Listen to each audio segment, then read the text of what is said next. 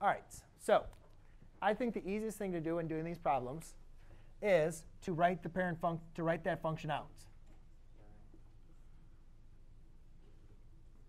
We know that applying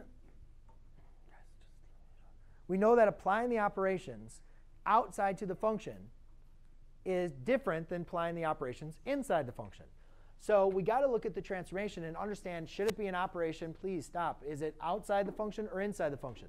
So the first one I'm going to do is reflecting the x-axis. I find reflecting the x-axis. That means I need to multiply by a negative outside the function.